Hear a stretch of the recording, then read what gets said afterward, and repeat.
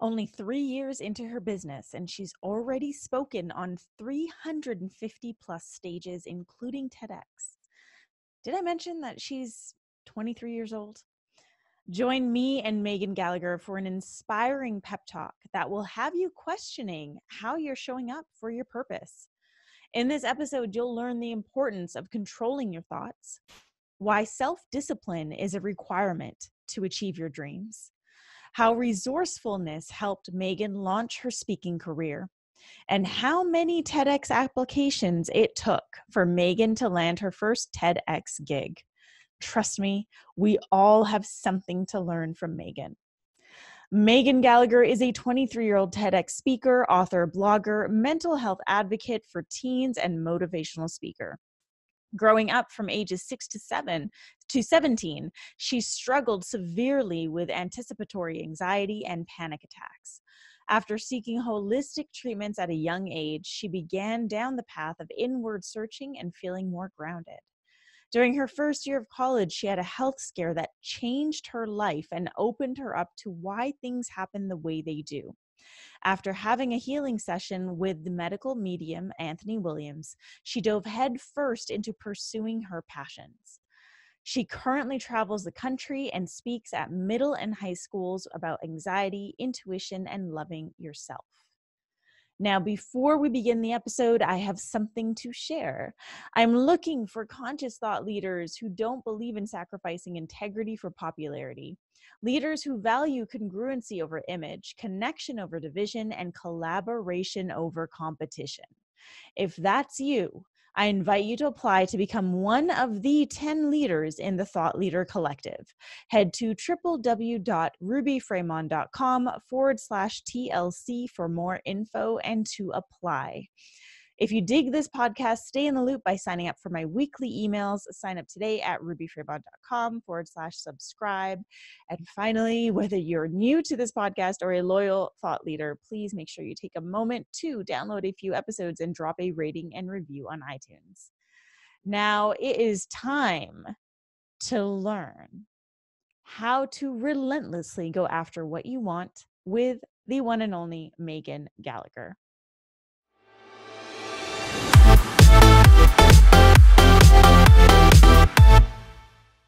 Hey, thought leaders, I am back with an incredible guest today. Megan Gallagher is a 23-year-old TEDx speaker, author, blogger, mental health advocate for teens, and a motivational speaker. And she got her first TEDx speaking gig this year at the age of 23, which is phenomenal. But in addition to that, what she has overcome in her life and the way in which she landed the TEDx gig is super fucking cool. So I have a feeling that her story and her insights and her wisdom is really going to support you, especially those of you who are going after your dreams, which is all of you because you're listening to this podcast. So without further ado, Megan, welcome to today's Thought Leader. I am so happy to have you on the show. How are you? I'm so excited to be talking with you today. Yeah, I'm excited too. And I want to just mention how Megan got on my show. So Megan sent me a DM on Instagram. But the thing about Megan's DM is it wasn't canned, or it didn't feel canned. It felt real, and it felt like she actually wrote it to me. And it was refreshing for me to receive something like that. So hint, hint to everyone trying to get on podcasts or get whatever it is that you want to get and get published and get featured, like be real, don't use canned messages, and just really come from an authentic place. So Megan, I really do appreciate the way in which you reached out to me. Like I just said, it was very authentic. It felt super authentic. And you had my interest from there. What I think is super fascinating is that you're 23 and you were on like a major speaking circuit. Yeah. So tell us a little bit about what it is what you feel is your mission and what it is that you're doing about it. I am just extremely passionate about helping middle schoolers and high schoolers, so 13 to 18-year-olds, because that age was when I struggled so badly with anxiety and chronic negative thinking, anticipatory, panic attacks, body image issues, low self-esteem, just everything under that umbrella of, Mm-hmm. am I good enough? Am I pretty enough? Crying in dressing rooms, crying in the bathroom at school, just like I didn't want to be me. I was always trying to be another girl and I never felt good enough. So after years of seeing a therapist and changing my thoughts and getting to the root of why I have a fear of change and why I constantly compare myself, it was the most liberating feeling just knowing that I can control my thoughts Mm-hmm. and I can focus on what I want and I have that inner power within me. So I am so passionate about just being a bright, positive light for the young adults of this generation. I love that. Um, I literally just recorded an episode where I shared that the people that you're here to serve are the version of you that you were like a couple of years ago. It's so true. It's so true. Right. And it's like every single experience in our lives, every single experience and everything that we've overcome has equipped us with tools and insights and wisdom to do the work that we're doing. So that sounds exactly like your path.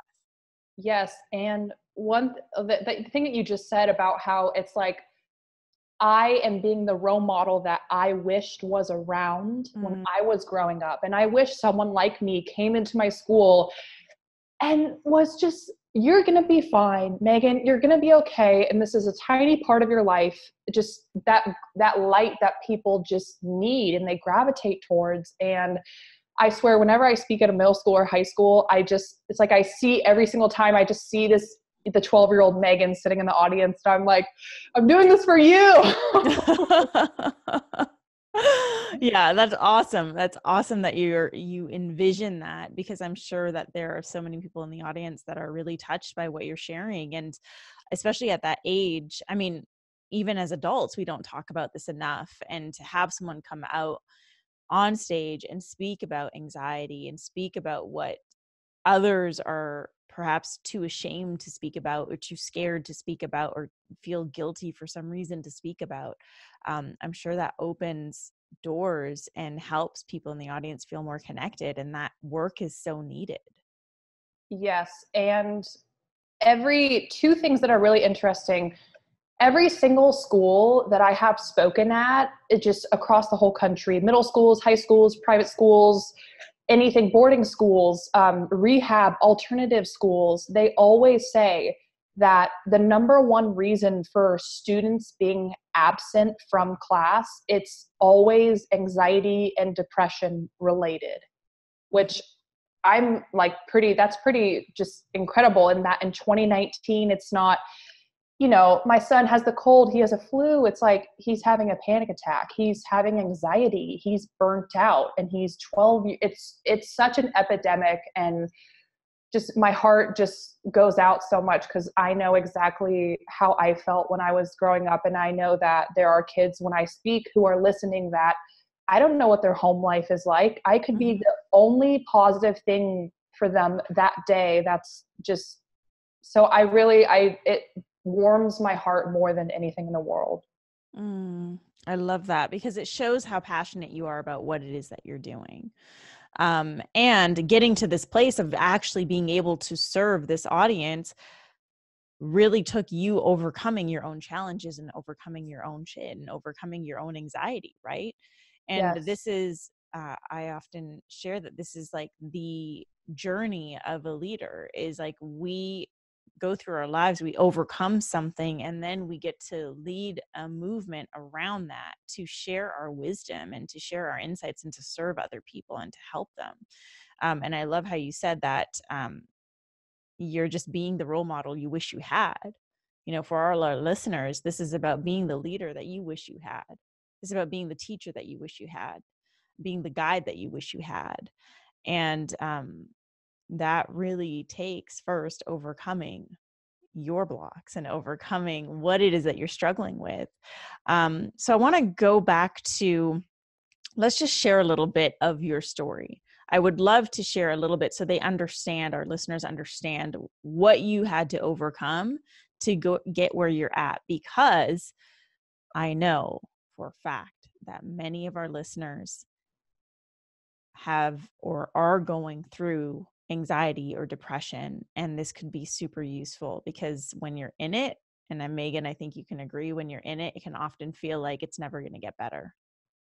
No, anxiety it's like pulling teeth, and that you feel like you're just digging yourself just deeper in this dark hole ditch, and like you're never going to get out of it. And it's like that awful just stuck feeling, like you're in quicksand and there's no one around and you're sinking, and it's like you just feel the fight or flight awful feeling. But it took me, I mean, from ages 3 to 17, I had 12 panic attacks every single day. I was, constantly feeling overwhelmed. From the age of 3? 3 years old. As you know, I remember my mom I would cry and I wouldn't want to be alone. And it was such an awful feeling, but it taught me so much about, the power of our thoughts. And why would I spend any time thinking all of these negative things that are just really, they're manifesting, because now I am spiritual and I believe that my thoughts are always creating my reality. But why would I waste my time when I could choose to think positively just as much as I can choose to think negatively? I would rather think positive, productive, happy thoughts. But it was a really, really, really long journey of starting to see a therapist at 11 years old. My mom introduced me to journaling at 6 years old, and just continuously through middle school and high school, twice a week, a therapist for almost 7 years. And it was just a lot of self-discipline, but I feel like it happened for a reason, because it taught me to focus on what I can control and to just improve my life every single day, and to not get stressed about what that person could say, what that person is doing, what about this, XYZ, and to really just keep my mind just on a leash and close to me and not let it run off just on a tangent. That's a really good visual, because that's what it feels like when I have anxiety. It's like my mind's running away. Oh, the dog on a leash. Right. You're like, whoa. And it starts pulling you, and you want to get it back. I also really love how you said self-discipline. I think a lot of people believe that, in order to heal, it's just about surrendering, and it's just about, other people supporting us. But it really is a lot of self-discipline. For me, it was like entirely me and myself, and becoming disciplined with my routines, with the way in which I was taking care of myself, with my health, with my thoughts. And I know it's really easy to say, control your thoughts, and it's harder to actually do it. And it's really easy to say, think positive, and it's harder to actually do it. But it's the awareness that creates the change, right? It's like becoming aware of, oh, I'm thinking negatively right now, or, oh, I'm thinking the worst case scenario right now. Yes. Okay, now, since I'm aware of this, I can either continue thinking the worst case scenario, or I can shift my thoughts and focus on something better. Exactly. And I don't think that people realize how powerful we are as individuals, as one person, because you're right. I mean, you could start the day off, I did my intentions, I did my morning routine, it's amazing. But then, maybe you saw one person, or you got stuck in traffic, or you got an email and your stomach kind of sank, like you're in an elevator and you're like, ugh, I don't like that person. That person has weird energy, or just something kind of took you off that path. And now you feel the anxiety. Oh gosh, but I did no, that's when you have to, when life happens, take a breath, get back in your lane, and just keep on going, and just get back to that morning routine where you just felt clear and good, and nothing else mattered, because I think that's the true art of mastering your thoughts, when you can bring yourself back quicker each time. And Mm-hmm. it takes a lot of self-discipline.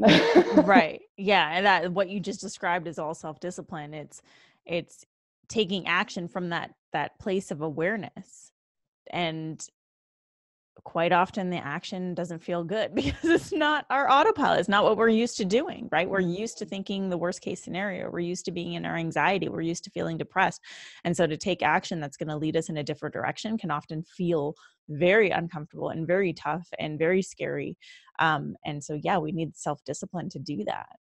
Yes. And also a big thing, because I feel like I went through all these things to be able to come out on the other side and to help teenagers who need that positive role model, or just someone to tell them, you are beautiful and you can do anything you want in your life. And I want to just reinstill in teenagers that you can follow your dreams. Because for me, luckily, my parents constantly pushed me outside my comfort zone my whole life. They were like, Megan, you are not staying home. Yes, you are 7 years old and you're crying about a sleepover, but you're not going to die. You're going to be fine and you're going to overcome this. So that constant pushing me outside my comfort zone, it created this lasting habit of, I know I'm going to be fine. And I know myself so well. And my new normal was actually like, I like pushing myself outside my comfort zone. Like, this feels good and I enjoy this. And it's just, I know that there are so many teenagers who, I don't want them to get to 90 years old and think back on their life and think, I let the negative thoughts win. That's my biggest mission, motto, something I say to myself. I don't want any young person who has so much potential and they can do anything. I don't want them to get to when they're 90 and they're like, wow, I did let the negative thoughts, the assuming, the worst case scenario, I let all of that control my one life. Yeah. Yeah. And that's often what a lot of us do, is we let that control us. And it sounds like you're now in a place where you're in control, which is incredible, because now you're in a place where you can share your wisdom with everyone, which you're doing. I mean, how many schools do you speak at, or have you spoken at?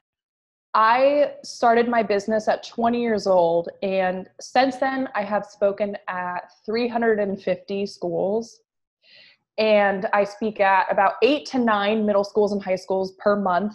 And it's just my absolute passion. And I feel almost like, Oprah Winfrey, when she was like, you get a car, you get like just going insane. And I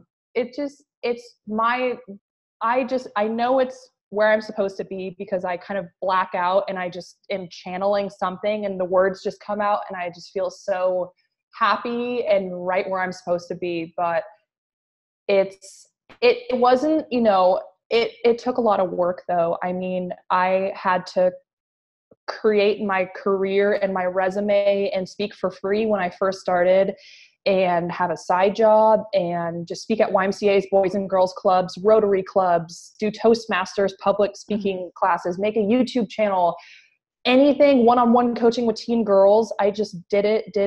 And I just did not stop. It was like, is there a plan A? Okay. Plan B, plan C. Right. Okay. So that's what I want to talk about now, because it's really easy to have a purpose. It can feel really tough to actually pursue it. Right. Because that's where the discipline comes in. That's where the devotion comes in. That's where the effort comes in. And you started your business at 20. And since then you've spoken at 350 schools. Thought leaders, listen up. For those of you, especially who want to speak and you have yet to speak on one stage, like, you have something to learn from Megan. So you've essentially been relentless in the pursuit of your vision and your purpose. I mean, that's just what it sounds like. Yes. No, I think a lot of it is inner drive, and just, I know exactly what I want and I have my goals, and I'm so self-disciplined, like my diet, my lifestyle, my habits, my thoughts, my routines. It's so nailed down. But you created that. Yes. Let's emphasize, you created that. It's not like you were born with like this mass amount of self-discipline, you created this for yourself. Yes, I created it. And it's pretty remarkable because at 13 years old, no, I never thought I would be speaking about anxiety openly on TV and in podcasts. And it was my secret. It was my fear. It's embarrassing. It's my thing that I don't ever talk about. And I just deflect with humor or anything else. But it's like I created this person that I am now through therapy and meditation and EFT tapping and crying and just like not giving up on myself and being self-disciplined and wanting it. Mm-hmm. So in order to, would you say that in order to really pursue what it is that you want, your vision, your purpose, one of the key things would be to never give up on yourself? You can't, because I mean, if you really think about it, and this is something that helps kind of, if I'm ever feeling lazy and I just need a kick in the ass, I think about, okay, I'm 23 years old, and also I had a health scare at 20 years old, and that is something that gave me so much damn fire under my ass. I was like, had my health taken away for 7 months, and then I got it right back, and I'm like, okay, I dove headfirst into everything because I had that motivation of life can change in an instant. Mm-hmm. I want to be remembered for XYZ and for following my passions and for being a positive light in this world. I'm going to use every single day, suck up all the good stuff every second of every day because I had that health scare, and that just put so much perspective. So if anyone is ever feeling like, oh, I sent in one email and I didn't get a response, it's like, honey, like try harder, keep on going. Like that's how my parents raised me. They were like, keep on going, go. Yeah. Yeah. And then you kept on going. Mm-hmm. You kept on going to 350 schools, and you're still going 8 to 9 schools per month. And you spoke at TEDx this year. Yes. So I know a bit about this story, and I really want our listeners to hear this story because I know, I've even had clients that have dreams of speaking at TEDx, and they'll send in an application, doesn't get through, and then they feel completely deflated. And I know people who have experienced this over and over again with a lot of different things, like speaking gigs, getting on podcasts, like they just give up too easily. And your story is a little different on how you acquired this TEDx gig. So why don't you share with our audience how this magic unfolded? Yes, it is a little bit different. But so for 2 straight years I had just turned 21 and now I'm 23, a TEDx talk as a speaker, it's a really big honor and it's just a bucket list item for me. So I had it on every vision board and I was like, I want to get a TEDx talk. I'm going to get it. And I just kept at it for 2 years. I sent in 6 applications every single day. On the weekends, I didn't make excuses. On Mondays, on Fridays, Saturdays, Sundays, I wasn't going to let myself down. And I had that motivation of, I don't want to be 90 years old and look back and be like, oh my God, Megan, you were so young and you had so much energy and you just didn't do it because you kept on making up excuses. I put in the time, I sent in applications, I would find out the co-organizers, their names on Facebook, I would DM them on Twitter. I was like a tiger. I was like, I need this, I'm going to get this. And I did not stop. And then in March 8th of 2019, I finally got an email back, and I knew it was a good email because it was super long and it just was like, yes, you can speak at our event. We have one speaker who got mono and they're pulling out. So we need a spot. We need someone to fill the spot. Would you want to do it? I was like, yes, no hesitation. Yes. And he's like, okay, well, you have 2 weeks to prepare. The other speakers have had 5 months. So it's up to you. And I was like, yes.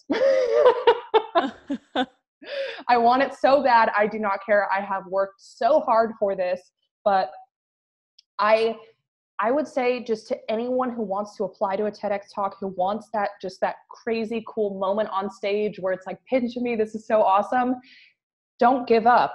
Like, maybe it's not going to take you 2 years, but just don't get discouraged. Have the attitude of, this is happening for me, not to me. This one rejection, this person emailing me saying, oh, sorry, you missed the deadline, or your talk doesn't fit in the theme of our event this year, or no, we have enough speakers. Great. What's next? Have that, just get in the habit of thinking, like, not constantly looking towards the future, but if you want something, you have to have tough skin and really just, let's go.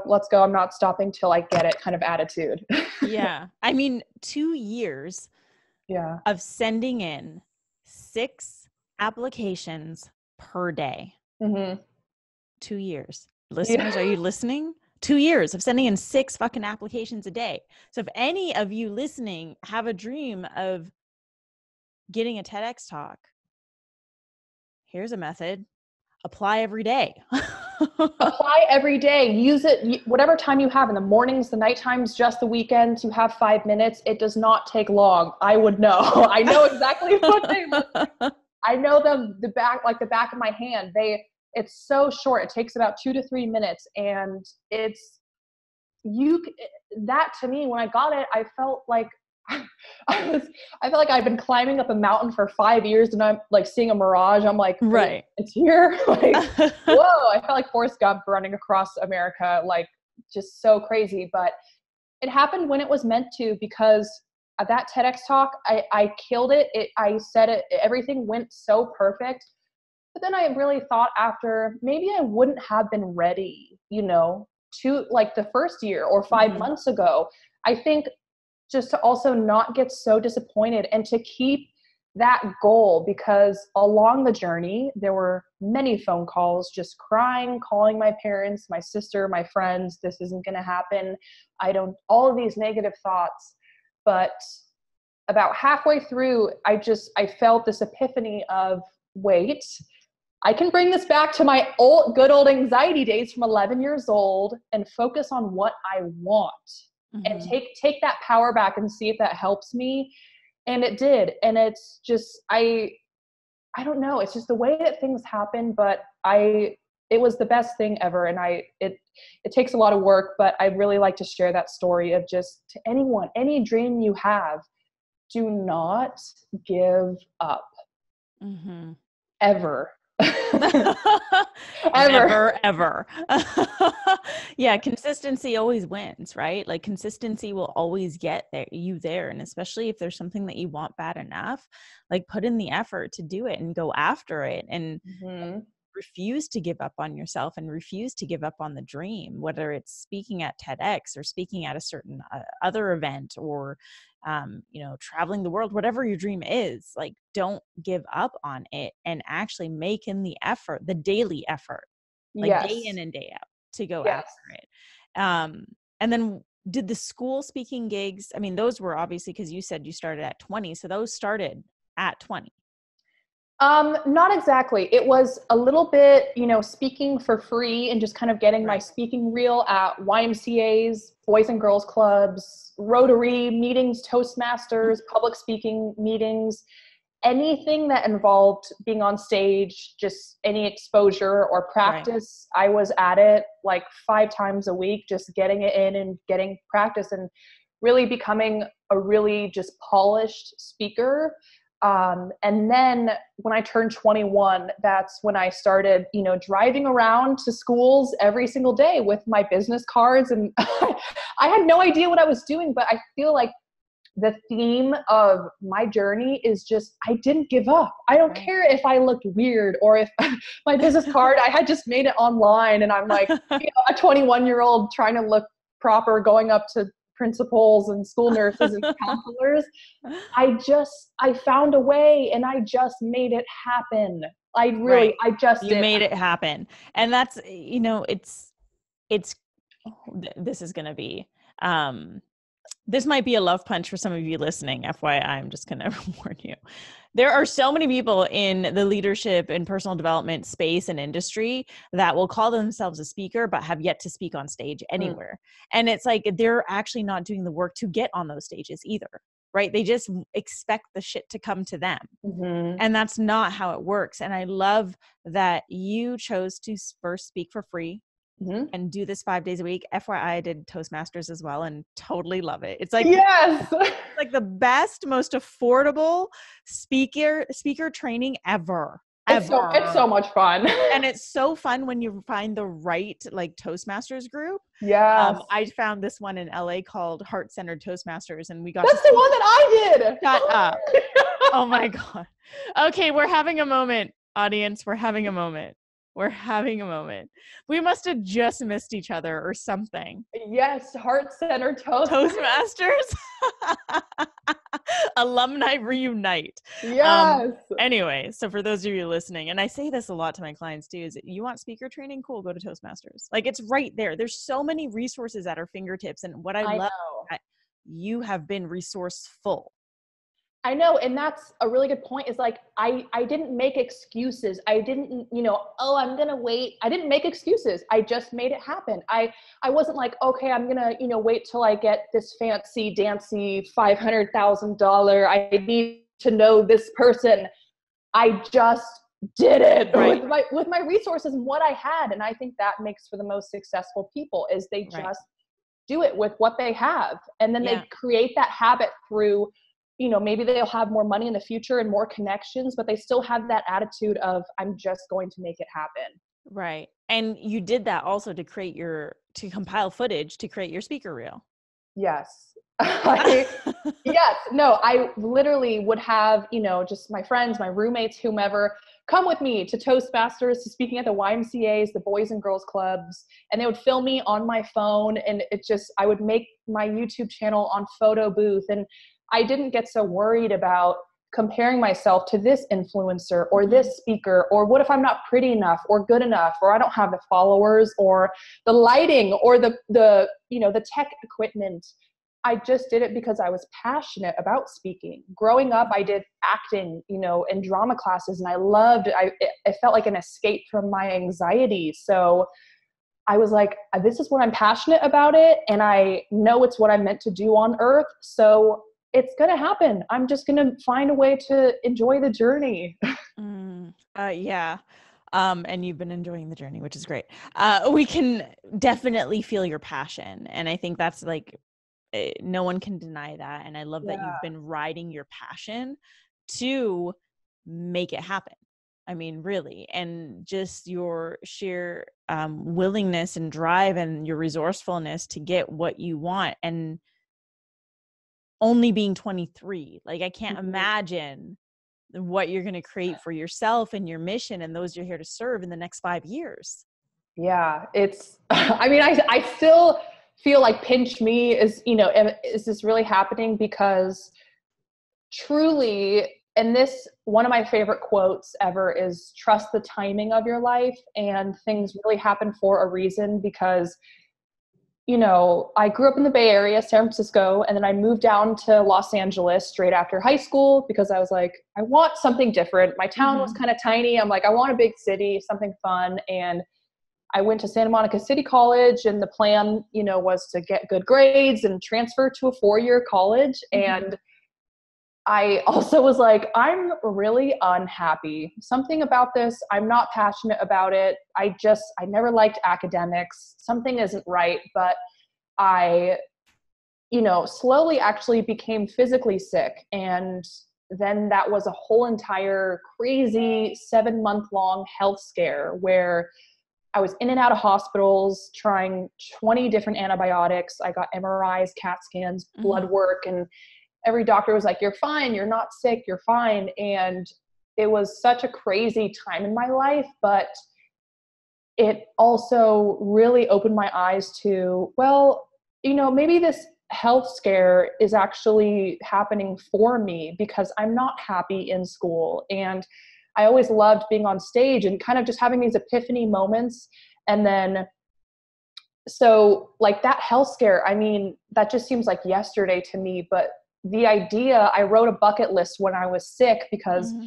I was like, I'm never going to get better. It was such a scary time. I didn't know what was wrong with me, but I made a bucket list of all of the things that I wished I had tried when I was healthier, Mm-hmm. no insecurities, no money, nothing, no limits. What would I do right now? What are my passions? What would I do? Like bucket list, YOLO. And YOLO. I know, I just brought back that word. I was like, no limits. Like, what would I want to do? What does my heart want? What makes me happy? And I wrote it down on this bucket list. And then the moment I had my health back, I just dove headfirst into this bucket list because I just knew, I was like, my health could be taken away again. I was like, wow. So the whole journey has really just been this kind of eye-opening, just trusting the universe. It's been a really crazy journey, but I'm happy. Like, I've never been this happy in my whole life. So it kind of is all coming together, and I'm still just feeling so grateful, and like pinch me, and like this is really all happening. And like I have the honor of speaking to teenagers and sharing my story, and for 1 hour I get to be a positive role model to them, and I get to feed them with us. Like, I really have that honor. And so I take it so seriously, and every day I just like, this is the best thing ever. Mm. I love that. And you're creating this, right? And what a change from back when you were, 3 to 12 or 3 to 17 and dealing with anxiety and focusing on all the negative. And I'm sure like even now there's like bad shit that happens, but it's where you put your focus, and you're focusing on where you're going, and you're putting in the effort to make it happen no matter what. Like, this has become a non-negotiable for you. Your dream has become a non-negotiable. And I think that everyone listening can learn from this. Like, this is the amount of drive that it takes to go after your dreams. This is what it actually takes. Yes. It's not about beating yourself up when shit doesn't go your way or staying down when you fail. It's about going and going and going and going and making it happen. I mean, this is how a 23-year-old has spoken at 350 schools and has a TEDx talk. You're ahead of the curve. And we all have something to learn from you. So we are nearing the end of this episode, and we talked about a few different things, but for our listeners, is there any final thoughts that you want to share with them? Oh, wow. I would just say, if you have a dream or you feel intuitively, gut feeling like you just want to start a new chapter, or just something in your life where you feel overwhelmed, or, oh my gosh, I can't handle this, or anything, just remember that your clothes are like, your thoughts are like the clothes that you pick out in the morning to wear. Like, you pick your outfit every single day, what you want to wear, just as you pick your thoughts. So remember that you create your thoughts and you control them. So throughout life, situations, people, events may happen where a part of your mind wants to focus on that and get overwhelmed and stressed and dramatic and feel into kind of like more negative emotions and just the constant not knowing. But remember that you also have the control to focus on your goal and the positive, productive stuff of, you know what, I got up today, I did my intentions, my morning routine, I did my hair, I did my makeup, I accomplished a lot. That is a blessing, and that is such a good thing. And just do not give up, and know that whatever you are currently thinking about, it doesn't just go nowhere. It's manifesting into your reality, and you are pulling stuff into your life like a magnet. So make sure it's good stuff. Mm-hmm. That was Megan channeling her goodness. Yeah. At the end there. That was Megan on stage. Yeah. Megan, thank you so much for just coming on the show, for sharing your wisdom, for sharing parts of your story. And I know for a fact that our listeners are going to gain a lot from this. If anything, this is the kick in the ass that they needed. Yes. No. And I really like, I feel like I just was pulling my own self, like, come on, Megan, towards the end of like getting to a finish line. But whatever your goals are, just know that, you know, it's never too late to just, I hate it when people are like, oh, but I'm this age, or I weigh this much, or just don't think of the excuses and the stuff that's just really, if you think about it all day, it's not really going to lead you anywhere. Think about what you do have, what you can be grateful about, and what you can change. Like maybe you can work out today, or set some time to get enough sleep, or send 10 emails. Like just start. Yeah. Start. Mic drop. Just start. Megan, tell our listeners how they can stalk you online, and then I will be sure to have those links and more in the show notes. Yes. So you can stalk me. You can find me on Instagram. My name is Megan. The username is Megan, MEGAN Gallagher. I'll have it in the show notes so they can spell it out. Yeah. But Megan W. Gallagher, that's my same name on LinkedIn, YouTube, Facebook, Twitter, TikTok, Instagram. I have it all. And feel free if you are a teacher or a counselor, or you know someone who needs a motivational speaker for a school. I'm extremely passionate about it. And I also have the same profile picture on all of my social media accounts. Now that is organized. So you'll know it is me. Yes. Yeah. Awesome. Megan, thank you so much for being here today. And to our listeners, thank you so much for joining Megan and I on today's Thought Leader, where we are challenging you to rise up, speak up, and create a movement. If you loved this episode with me and Megan, please be sure to drop a rating and review on iTunes and share it with a friend. If you have any questions that you want to share or insights that you gained from this episode, please be sure to reach out to Megan and I on social media. My social media handle is @IamRuby. And I will see you back here on Thursday for a brand new episode of Today's Thought Leader.